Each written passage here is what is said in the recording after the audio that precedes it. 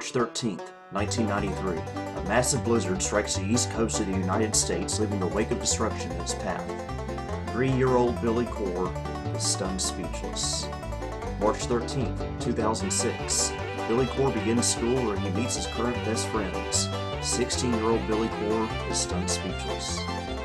March 13th, 2012, Billy Core wakes up, does nothing of interest all day, and goes to bed that night. 22-year-old Billy Core is stunned speechless. March 13th, 2018, Billy Core receives a large package containing a very special computer. 28-year-old Billy Core, well, let's see. Hello, this is Billy Core from the Nostalgia Mall, and today is the 25th anniversary of the blizzard of 1993. And coincidentally, we actually have snow on the ground outside today. We got about 2 inches of snow yesterday here in Greensboro, and that was the most my area has gotten since the blizzard of 1993 as far as March is concerned. So, yeah, that is pretty interesting. But that's not the point of this video. We have a box here, and I'm very excited to have this box in my possession. Because what's inside this box is a computer I have been searching for, or I have been wanting at least, since I was about 5 or 6 years old. That's right, folks. This computer is something I've been after for about 22 years now. Now, I'm not going to say what it is just yet. This is another mystery computer unboxing, but this is one of the most exciting computers I've ever unboxed in my life. Not quite as exciting as the 822, but it's still pretty exciting. So, we're going to go ahead and open her up. Oh, I'm excited. It took about 3 weeks to get here, actually. Well, he mailed it out last week. I ordered it off eBay, but it took him about 2 weeks to mail. Came by FedEx. And I'll go ahead and give you another hint. This is not a Packard Bell. Not a Packard Bell. And considering the two 90s manufacturers of computers that I like, that probably gave it away. What's inside here. But again, keep it a secret until we actually see it.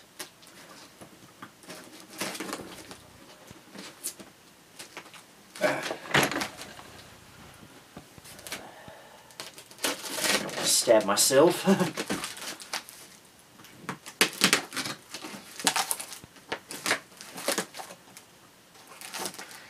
This is duct tape he's got on here. This came from Alabama, by the way.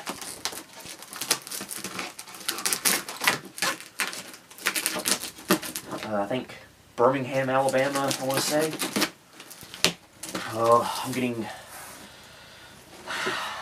butterflies in my stomach.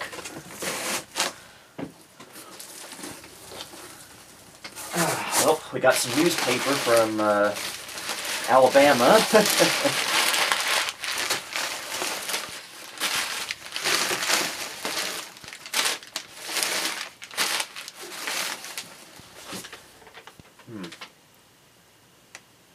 A receipt. Never been to Alabama. At least I got their newspapers. Oh man, this is it, folks. This is it. Got to lift it out of the box. Of course, we'll have to fight through some bubble wrap at first, but and this is a big computer. Very heavy. I think the invoice said it was 46 pounds.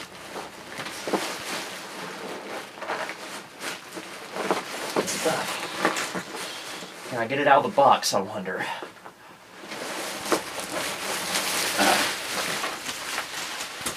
Alright, it's out of the box. Let's get the box out of the way. Where'd my knife go? Oh, there it is.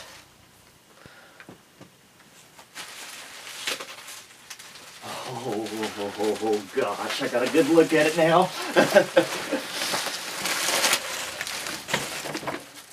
Is it showing up on camera?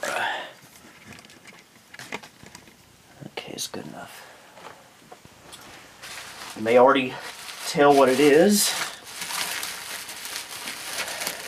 But again, until the bubble wrap is completely gone, I will not announce what it is.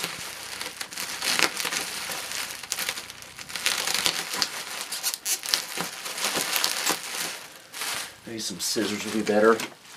These scissors right here, I've had since I was in first grade. All the way back in 1996.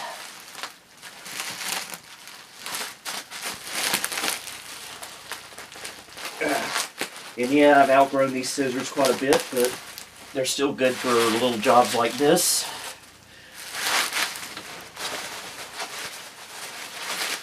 Can't believe I have one of these in my possession.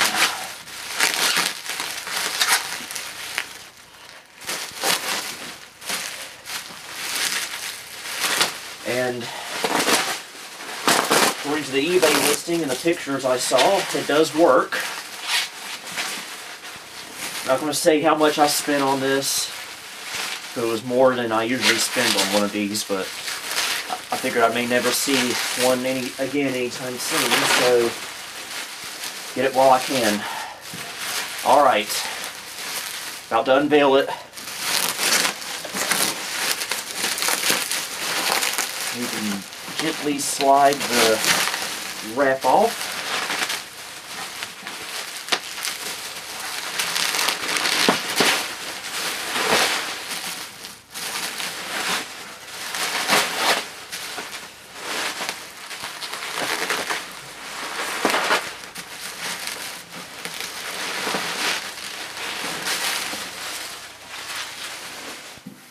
Oh man. Oh man. Can't believe I'm touching one of these. That's right, folks.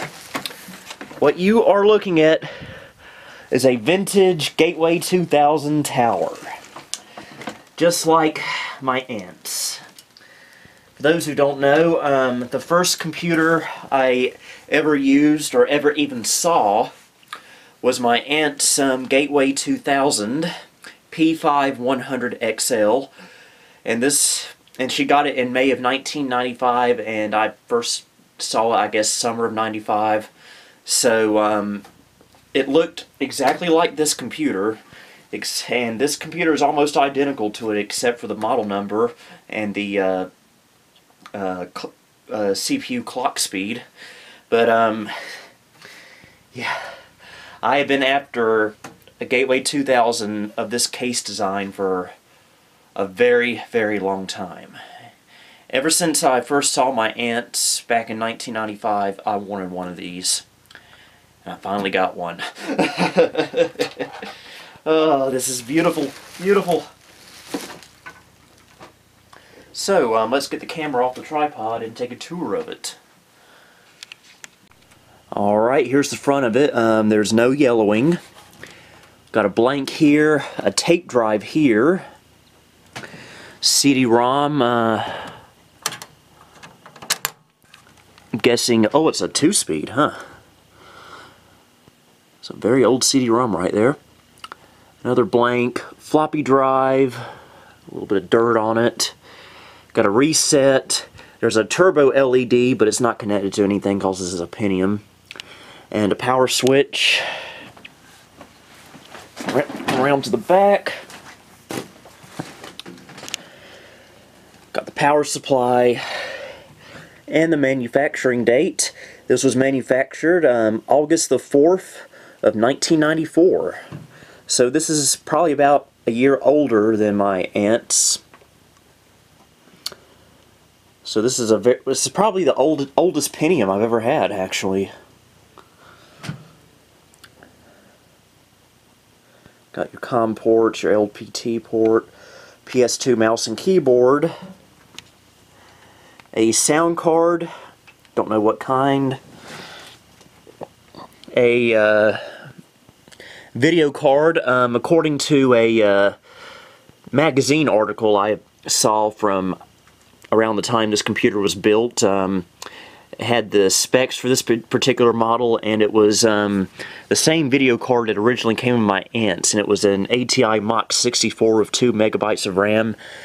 I'm hoping that's what's in here. And a modem that will probably never get used anymore. Oh man, well,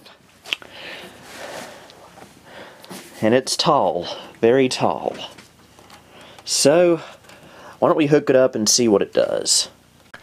Alright, here it is. I got it hooked up. I got it on top of my Gateway 2000 P5133XL, which, by the way, I am actually planning to sell now. Since I've got a more era-appropriate Gateway 2000 now, I really don't have use for this anymore. So I'll probably be listing that on eBay pretty soon. Well, moment of truth here, folks. Let's see if it survived its trip up to North Carolina.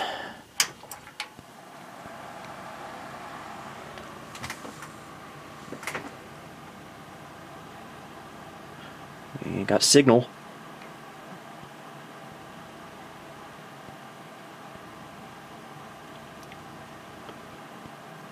So we got 16 megs of RAM.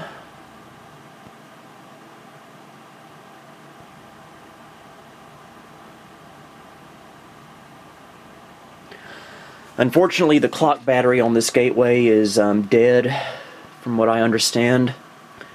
And even more unfortunately, the battery is a Dallas clock chip, and there's no means to replace it or add an external battery. And I don't have the soldering skills to do so, so yeah. This is going to never have a working battery ever again, probably.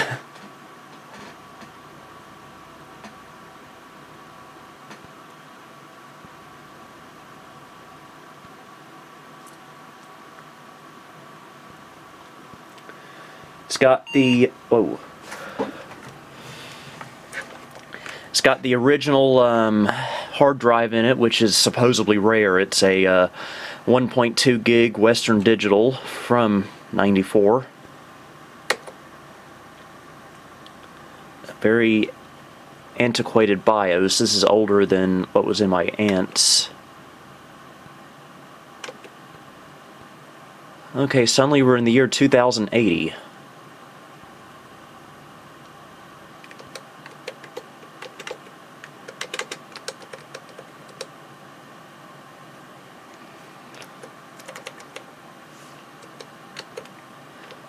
Set the date here.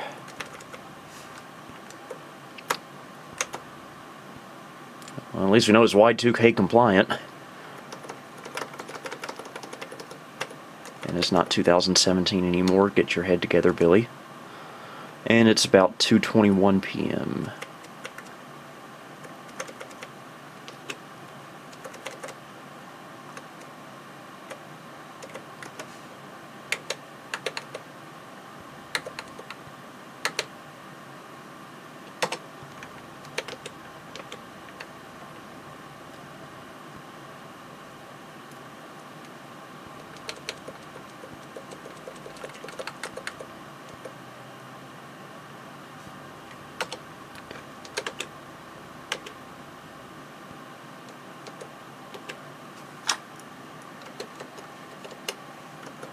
Oh, wow, so why is all this stuff disabled?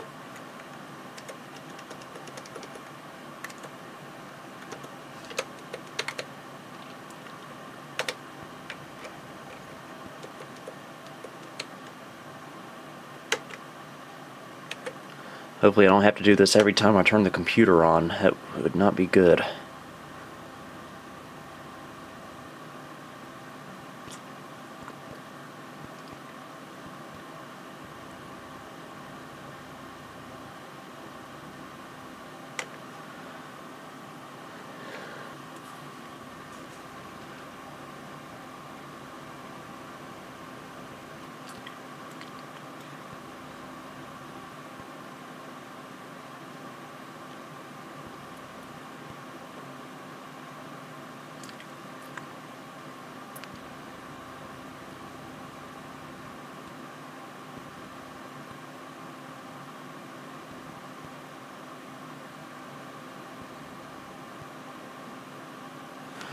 CD-ROM open.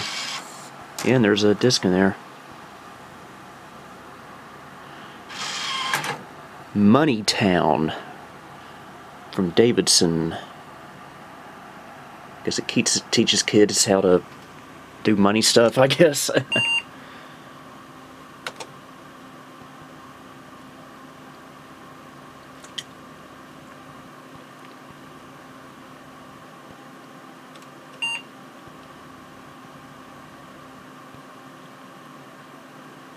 Oh, that's not good. Apparently it's not going to want to save its settings even after a minor reboot like that. That's not good. You see, this is what I don't like about these really old computers that use these Dallas clock chips. You can't replace them most of the time.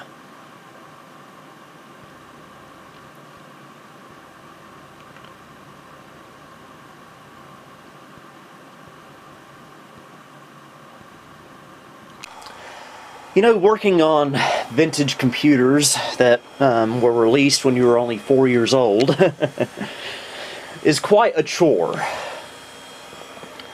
And by the way, despite all that, I think we got it working. It's not, my problem wasn't CMOS battery related. Let me show you what was going on here. I opened the case and I discovered that the floppy drive was disconnected from the motherboard for some reason, as well as the secondary IDE channel, which carries the CD-ROM drive. And I also discovered the hard drive wasn't even getting power to it. I tried a different drive, didn't work. Tried a different Molex connector, didn't work. Turns out it was a problem on the IDE channel, and I could have fooled with this cable a little bit more. This is what was originally connecting it, but I decided not to since it's not keyed and that gets kind of confusing, so I swapped it out for a IDE cable that is keyed. Hard drive powered right up. And I believe as soon as we press escape, battery's still dead, but oh well. We should be able to boot to the hard drive, in theory.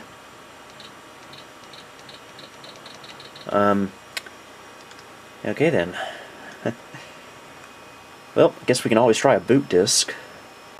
Okay, let's put this Windows 98 disk in here. I hope the drive works, at least, the floppy drive that is.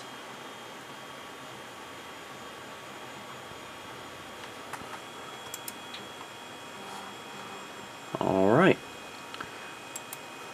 I'm going to do without CD-ROM support for now.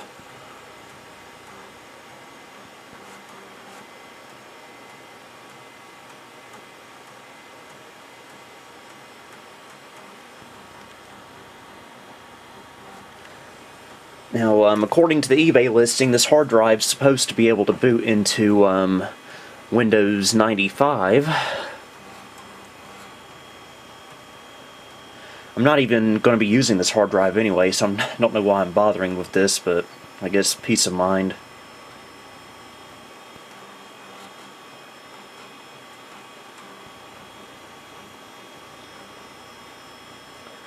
So, yeah, it sees the C drive alright. Not sure why it didn't like booting onto it, but I'll try it again.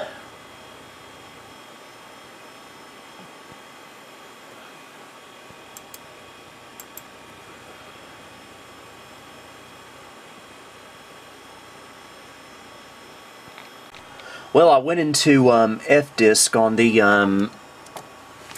on the boot floppy, and even though the BIOS is showing this drive at 1.2 gigs, FDisk is only seeing 500 megabytes of it. So I'm suspecting one of those settings in the BIOS is required for the hard drive of this size to function properly in this system, and unfortunately I'm not able to save those settings because the CMOS battery is dead and irreplaceable.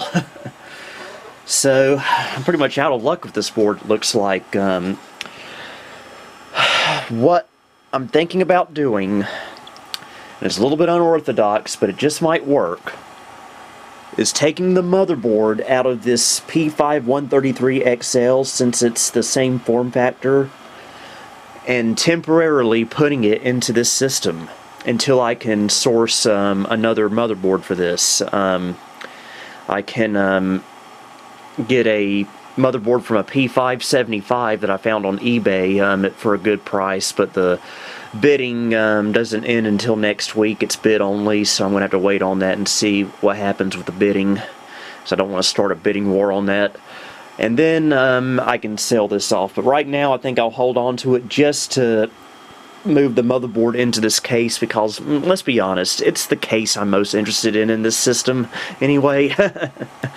And the motherboard on this one is a year newer, uses a coin cell battery most importantly, and supports larger drives, so I'll be a little bit more lucky in that. In fact, we might do that in our next video about this system, so stay tuned for that. So yeah, I'm still very excited to have this, again mainly for the case.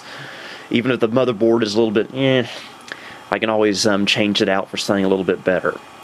So until next time, this is Billy Core reminding you we've got new videos every Tuesday and Thursday, sometimes in between, and if you want to, you can support me on Patreon. The link for that is in the description. So until next time, this is Billy Core, signing off.